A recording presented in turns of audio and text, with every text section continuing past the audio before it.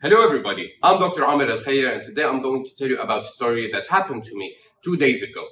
I had a patient who was diagnosed with celiac disease. And on her follow-ups, the patient was very sad and very upset because she has the disease.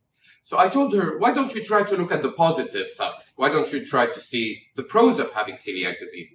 She said, come on doctor, there are no pros here and there are no positives to having celiac disease. Well, this got me wondering. How many patients out there have been diagnosed with celiac disease and they actually don't see the glass half full? Did you know a lot of people who don't have celiac disease, they actually follow a gluten-free diet? Have you ever wondered why? You see, statistics and researches and studies, they all prove that the gluten-free diet will do many good things for us. Things like it is good for our weight loss. If you want to lose weight, this is a good way. It will be helpful to improve our overall health. It improves our gastrointestinal health. It improves our athletic performances. And it actually increases our energy level.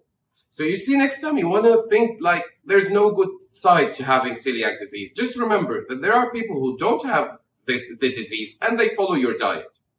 But just to be in the safe side, to be absolutely safe with the disease, we need to take the supplements that might be needed in the diet.